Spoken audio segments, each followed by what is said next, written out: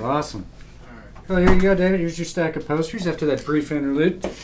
Yes, that was nice. It was cool. You never know who's going to stop by. I'm not sure what else to say. These are some of the posters that I've done. I'll show you.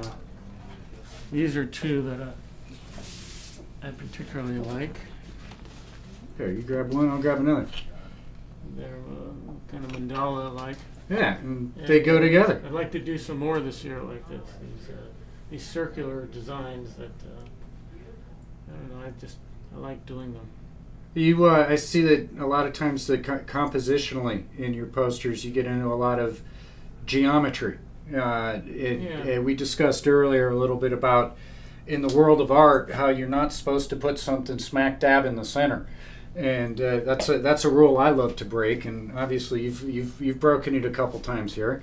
Yeah, and the center. This one's up a little bit. It's up a little, but you know what I mean. The central focal point. I don't pay attention to those kind of things. You don't like those rules? Whatever looks good. Exactly. So anyway, so these are two I did. Here I stuck the logo over here because I put this logo in every one of my posters. And the reason I put this one here is because this was at Three Sisters Park. So I put the three, and then if I put Four Sisters in a Three Sisters Park, it's kind of weird. So I put the logo there instead. That works. Yeah, here I put it at the center. The exact center. And this one's one of my favorites. Really? Oh, I love this poster. No, I like this one. This was very different for me from a lot of the others that I've done. But I really like this one. It's very powerful. It's very. One of the things I liked about it is you get a lot of. When I get posters from David, I'm not always exactly sure what I'm going to get, but they're always really cool. And David is one of the artists in the series that I have a hard time saying anything to, and but consistently, it's high quality work. And I know you were a little worried about this one when you made it because you were talking about how you didn't use as many colors as you usually did, and you were wondering if it was too urban for... You know how it goes. When I get down to the end, there's usually some little thing, and I send you version A or version B, and I can't make up my mind about. But I thought this one hit the nail right on the head to me. I try to do something. I try to stretch and do different things so that they're not all this, I don't try to do them all the same, So why don't you show the one for the let's see, this one right here. Look what because on this one I speaking of color, in comparison here, David just did some great color work for a California poster. This was in San Juan Capistrano, and it's just the way the poster printed to me is just perfect. It kind of has that California light. It really does look nice. Yeah. It's really. I got all this stuff off of Orange Crate labels. Well, there you go. Old orange. Yeah, old orange crates. In the orange, and then the rest of it I got. This is actually an old 20s or 30s pinup of a Mexican girl, and of course I put the swallow in here. Swallows come back. Swallows there, and I put the logo on the on this. There's only one bit of pure white in this poster, and that's right up on the swallow. On the swallow. Everything else has a nice tone to it. So. Maybe up there. Yeah, it didn't go quite white. I checked that out, actually. I thought that was really interesting. I probably know a few things about your posters you don't, man. Here's one I look at them in the microscope. Here's one I did that I thought was pretty different. Yeah, why don't you tell us a little bit about the Little Fox Theater and how you came up with this image? Well, I was thinking of fox, and first I was thinking of the animal fox, and I thought, well, I'll put a foxy lady. That's what I'll do. So I found her, but it was an old magazine cover, like from the 20s, and it was all torn and wrecked. All I really could get out of it was the face. So I made a garment for her shoulder and made it out of an old painting.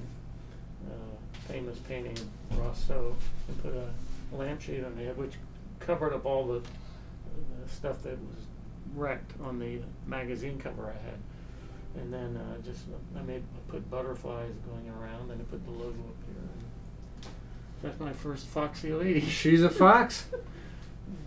She was on a magazine cover called Smart Set, and it was like in the 1920s.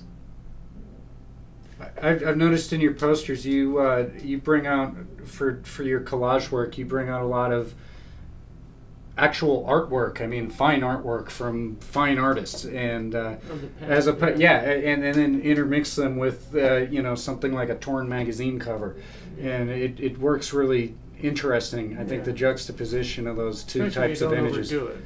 Oh yeah, you can. And this I just use this one piece here, and this of course from the same painting by Rousseau. Yeah, and the Tiffany lamp. He was the one who used to paint these paintings of a woman lying on a couch in the forest. Oh, yeah. Keep going. So, anyway, I don't know. I didn't know how people would, react to the lampshade, but it worked out really well. I thought the lampshade was, I thought, brilliant. One of the best parts, and well, I'll tell you one. I told this story a little earlier, and let you know. I brought out my little Fox Theater, which came after this one, and told the story about how I started making little orange foxes as the animal, and you came in and upped the ante by making the little fox in the foxy lady in the foxy lady meaning, and then I of course had to follow suit with my own sexy lady, and then there's been a couple that have come afterwards, and it's a lot about borrowing from each other. Well, it always sticks in my mind because of that song in the '60s of Foxy Lady. Hey, Foxy Lady. I think it was actually a Doors song, but Jimi Hendrix made it really famous. Right. Or maybe it was his song. It's a good piece, David. Yeah, thank you. Well, I always liked this one. Very good. Well, let's find a couple other in the mix there. Yeah, just whatever you want to. Here's one that it shows how I took the logo and did a whole number on it by, this is for Earth Dance. And I actually put the logo over here with the band, but I had it up here. Dancing on the Earth. I like this poster. Yeah, it's good. It's a nice one of those straightforward standalone posters. She was also from like the 1920s or something. And this is one that I particularly like. And I made it kind of an icon, or a hieroglyph of tea leaf green, so here's the leaves, and then Moon Alice, here's the moon, and here's Alice. And then the lips, I really like that one. It's good. It's a nice green poster. Green posters are tough to print. For anybody out there wanting to make a poster, stay away from the green. You handled this one perfect, Chris. Well, I aim to please. Yes, and here's a completely different kind of poster, which is. Well, this kind of goes back to the very old days. Yeah, old. This is actually I had this for a long time.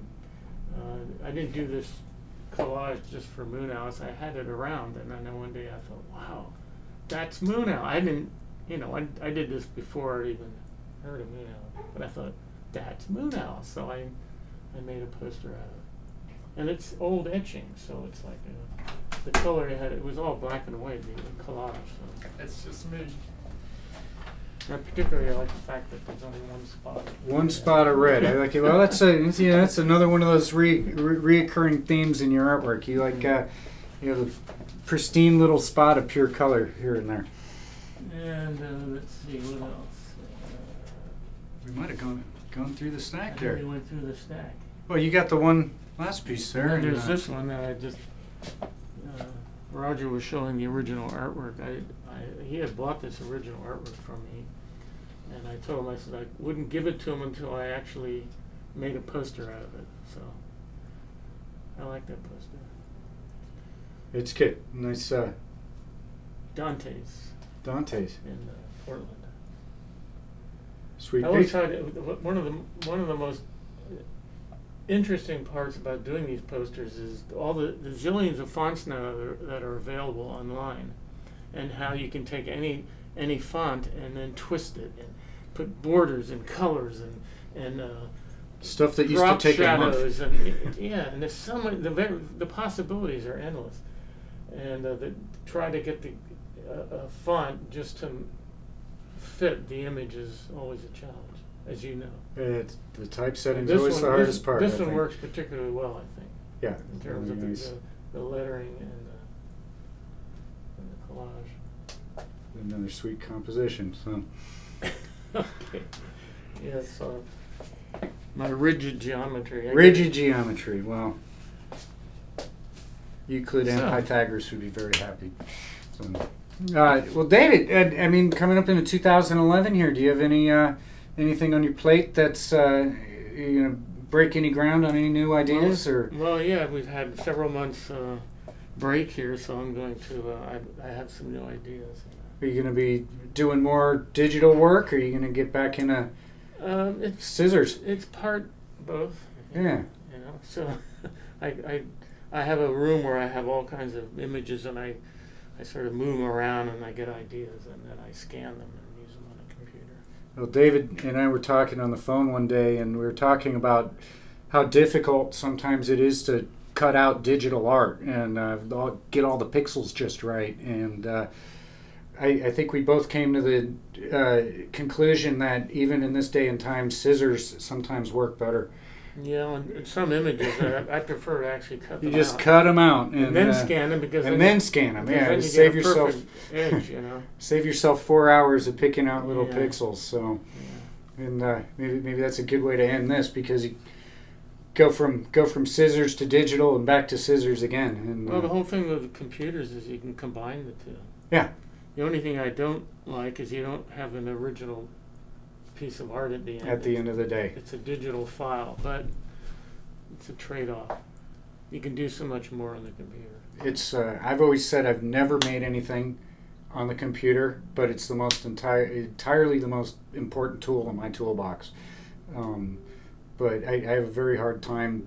I mean, I have a hard time getting life sometimes into a purely digital image. So it needs to have some sort of root in the real world. Right. Well, you have this the capacity to do not only really good digital work, but you paint and you have a lot of different techniques. Yeah, maybe that's. So you're maybe sort I of like to paint. you yeah. sort of have your foot in both worlds too. You have feet in both worlds. It's a balance, and Right.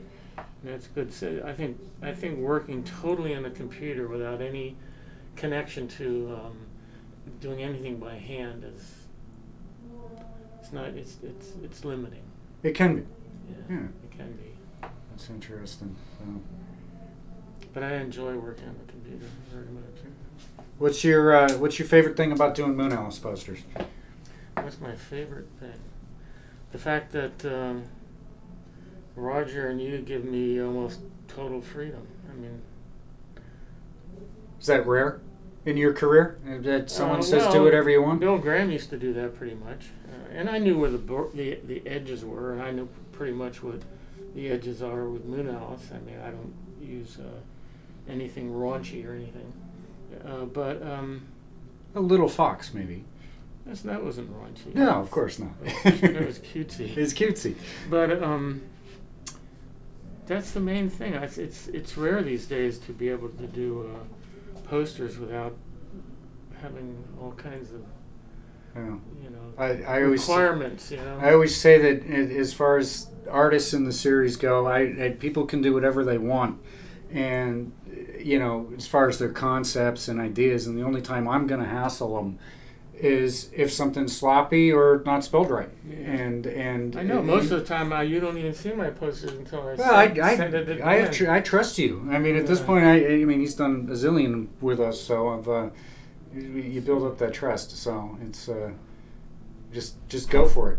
And Yeah, it's worked out really well, and I've explored various techniques, and I think this year I'm going to explore some new ones. You know. all right, and onward into 2011 with Moon Alice TV. Thank you, David. We'll be right back with some more interesting interviews. Thank you. Thank you. Very All good. right. Very good. Nice one, David. What are you doing? No wonder why my ears popping. Boing.